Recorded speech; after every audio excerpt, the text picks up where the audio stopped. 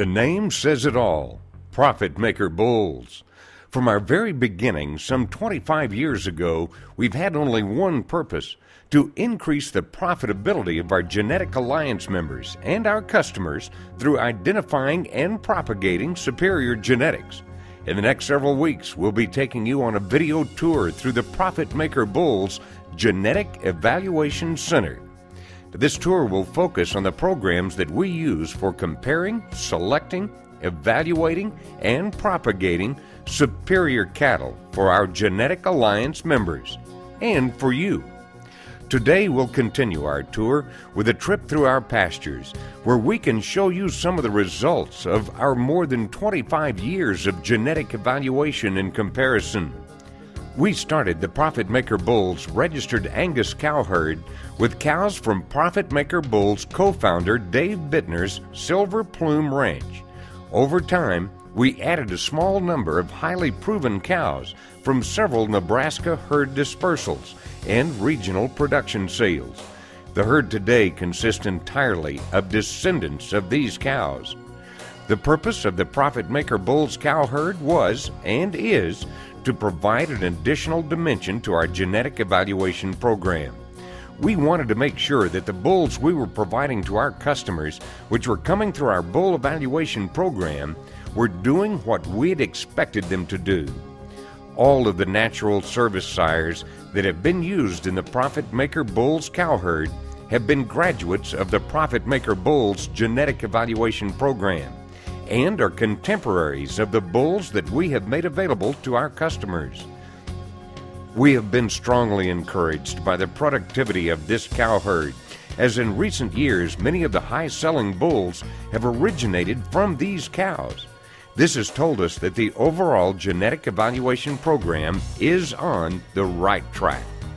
These are some of our current national service sires, several of whom are now being used AI in other registered Angus herds. This is P236. This product of the PMB Genetic Evaluation Program has a progeny-proven EPD profile, which includes 7 different traits that are within the top 5% of the entire breed. These include weaning weight, yearling weight, carcass weight, ribeye area, $F, and $B. His legacy will be carried forward through his daughters. In fact, 2 daughters produced sons in 2009 who became the #1 and #2 all-time high-performing bulls of the more than 16,000 tested at PMB since 1984. This is L307. He's a maternal brother to the N-Bar Emulation EXT, who led the breed in registrations for 5 consecutive years. His sire, 878, led the breed in registrations for 3 consecutive years. L307's proven EPD profile is stronger across the entire spectrum than that of either his famous sire or brother. Several hundred sons of this bull have been offered. The PMG Genetic Alliance members currently have more than 200 daughters in production. Daughters productive with capacity, fleshing ability, and beautiful udders. Another bull who is doing a superb job is Silver Plume Equator 399G. He could have been named Back to the Future, as his sire is the 18-year-old Papa Equator, who was the #1 proven performance sire of the breed for his birth year.